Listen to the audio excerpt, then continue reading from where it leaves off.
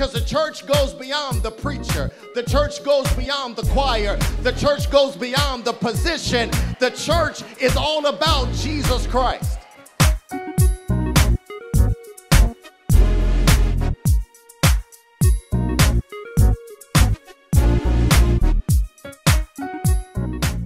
Amen. So once again, tonight's word on Wednesday will be given to us by Minister LaTricia Thomas. We're thanking God for her presence. And at this time, I will turn it over to her. God bless you, Sister Thomas.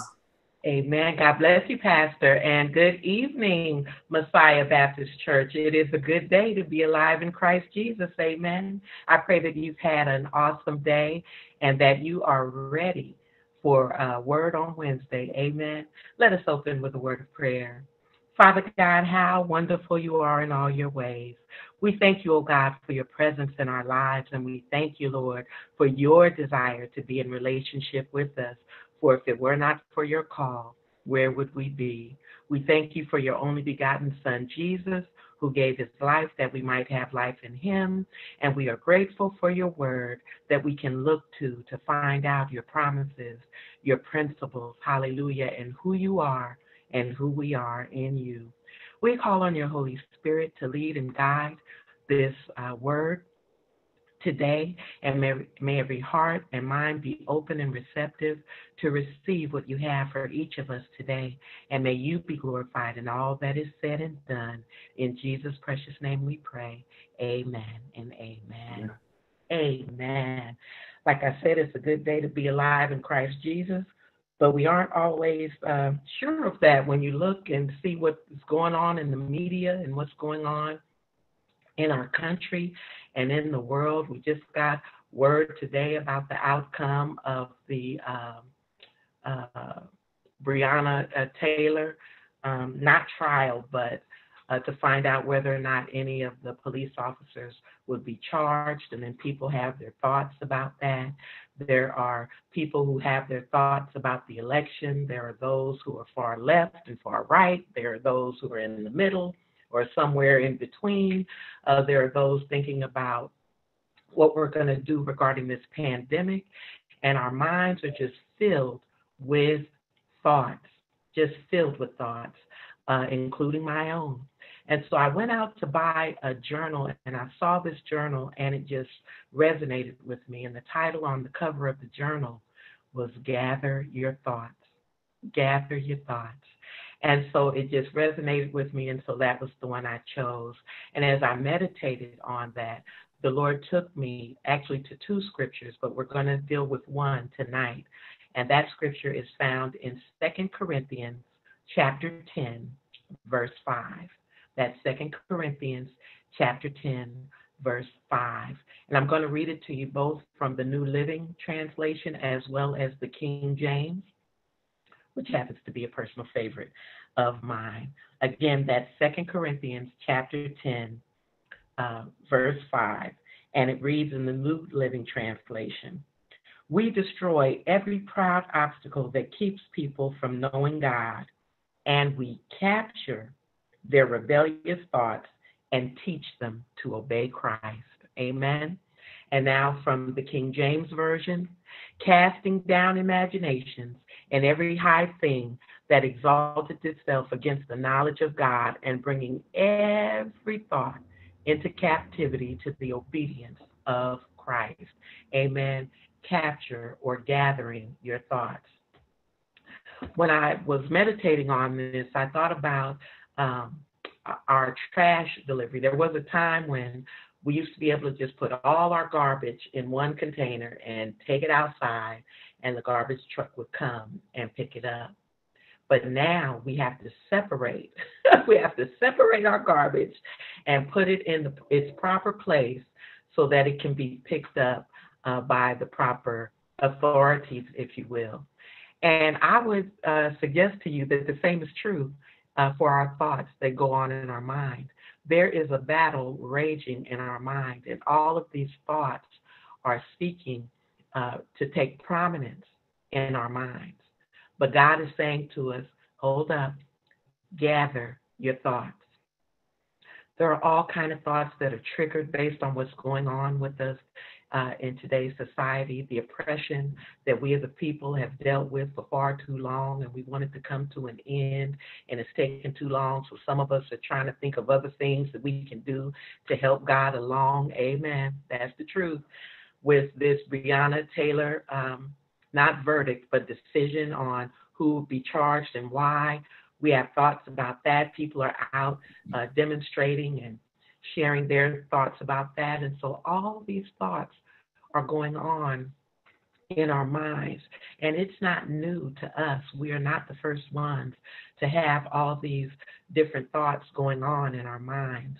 Paul, who is the writer of 2 Corinthians, realized that there was a lot of thoughts going on in the minds of the Corinthian church. The Corinthian church was, Corinth was a port city, and there were a lot of different thoughts, a lot of different beliefs, a lot of different religions and thought processes going on, even in that time.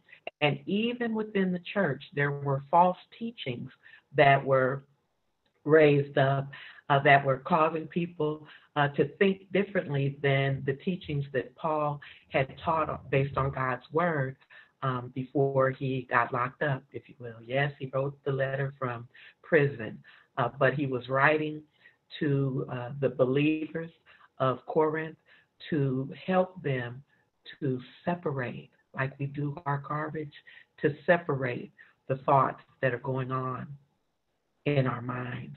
Thoughts come from different places. Thoughts originate from our own experiences. Thoughts also come from the enemy. The enemy is seeking to fill our heads with thoughts. And then God as well also places thoughts in our mind through his word. And he's saying to us that we need to differentiate these thoughts, gather them in their proper place, and based on today's teaching, we need to bring the wrong thoughts into captivity to the obedience of Christ. What happens if our thoughts go unchecked? Pastor Joyce Meyer says in her book, Battlefield of the Mind, which I recommend highly, that we should think about what we're thinking about. Because if we're not careful, our thoughts can take us down a road that won't lead us in the way that God would have us to go. Even in society, when you think of the media, if you're listening to Fox News, they're trying to lead you down one path and get you to think in a certain way. If you're listening to MSNBC, they're saying pretty much the opposite and want you to go down a road based on what they're saying. But as believers, God calls us to think on things that he wants us to think about. And so how do we bring our thoughts into captivity? And why is it important to gather our thoughts? As I said before, if we do not gather or deal with our thoughts will take us somewhere that we did not intend to go. So when a thought first comes to our mind, we make a decision in a split second on whether or not we're going to reject the thought or hold on to the thought. And that decision should be based on God's word. Does that thought line up with the word of God and God's will for my life? If it doesn't, then Paul is telling us in 2 Corinthians chapter 10, verse 5, that we are to gather those thoughts and bring them into captivity to the obedience of Christ, that we're to cast them down. They don't belong in our minds anymore. They can be disposed of because they don't line up with God's word. Amen. So think about it. Think about what you're thinking about, because our thoughts attach to our feelings, which cause us to feel a certain kind of way. And if we've been feeling anxious, if we've been feeling depressed, if we've been feeling uncertain, it could be because of the thoughts we're thinking. And it may be time for us to gather those thoughts and put them in their proper place so they can be taken out by the proper authority. Amen. So God is saying, bring every thought into captivity to the obedience of Christ. some plain thoughts that we know don't make sense. There are some that are easy to deal with. God says, "Thou shalt not kill." So any thoughts of homicide or suicide, gather those thoughts and bring them into captivity to the obedience of Christ. Cast them down in the name of Jesus, and don't allow yourself to focus or dwell on those thoughts. There are other things that may not be so easily discerned or so easily understood as not lining up with God's word. In those instances, we are to think about what we're thinking about and ask the Holy Spirit, is this something I should be thinking about? Is this something I should dwell on? Or should I cast down that imagination and bring it into captivity to the obedience of Christ? In these days and times, with so much going on, a lot of thoughts are raging. But God wants that we prosper and be in good health, even as our souls prosper. God does not want us to be conformed to this world, but to be transformed by the renewing of our minds. And so it's important that we think about what we're thinking about. Amen. Think about how you feel based on what's going on in the media. Is that where God wants you? And what good is it actually doing us to get worked up about what's going on? Yes, it's wrong what's going on. We see a lot that does not line up with God's will. We see a lot of things, injustice. We see deceit. We see just outright lies. We see a lot of things going on. But when we think about it, what good is that doing us? Yes, we should be moved to action as God leads us. Maybe he wants us to go out and protest. Maybe he wants us to get on bended knee and pray. Maybe he wants us to repent because we've been a part of some of these things that are going on. Only God knows for sure. But if we don't check our thoughts, if we don't gather our thoughts and think about what we're thinking about, then we're in danger of going astray. We're in danger of allowing those thoughts to take us down a road that we don't want to go. And Paul told the Corinthians that, and speaking to the believers, that yes, we're human, but we don't do as the humans do. The warfare of the weapons of our warfare, they're not carnal, but they're mighty through God to the pulling down of strongholds. A stronghold is a thought that has taken up residence and has built up a fortifying wall to either keep things out or keep them in. And depending on whether or not it lines up with God's word, it should not be a stronghold in our lives. And so we need to gather our thoughts. And if they do not line up with God's purpose and plan and will for our lives, then we need to cast them down, throw them in the trash so they can be taken out by the proper authorities. Amen.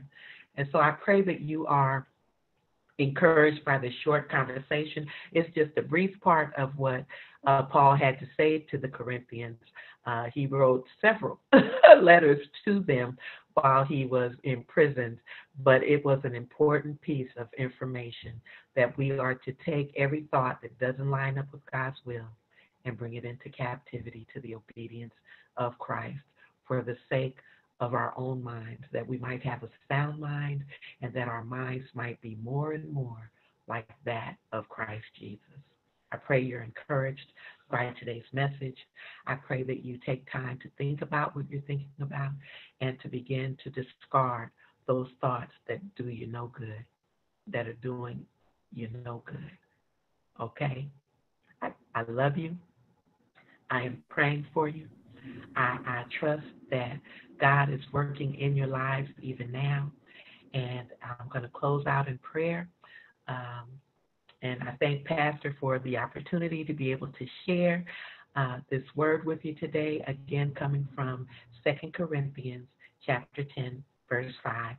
Look at it, meditate on it, and let the Holy Spirit speak to you about it. Let us look to the Lord. Father, we are so grateful for your word. Grateful that you are concerned about the thoughts that rage through our minds, oh God. We are grateful that you have given us a remedy in answer to the thoughts that you do not want us lingering on, that you do not want to take up residence in our minds. We thank you that you've given us the power and the authority by the name of Jesus Christ to bring these thoughts into captivity. That the moment a thought comes to us, we can say, no, I will not claim that thought. I will not hold on to that thought. Be gone in the name of Jesus. And we trust, oh God, that as we continue to do so, our minds will be freed up to meditate on the life-giving word that you have provided for us in your Bible. I ask, oh God, that you bless every household represented on this call. I pray, oh God, that you see to every need and concern. I pray, oh God, for the continued comfort of those who are grieving, that you would show up in the lives of those who are battling sickness and affliction, that you would make a way where there seems to be no way for jobs and other opportunities and for relationships, oh God, that you be who you are, that you would show up and be glorified in our lives, that you would continue to unite us in thought, oh God, and as we think about what we're thinking about, may our thoughts turn to you, and may the focus of our thoughts be about you and what you have called us to do in this time. It is in Jesus' precious name that we pray. Amen and amen. God bless you and have a great evening.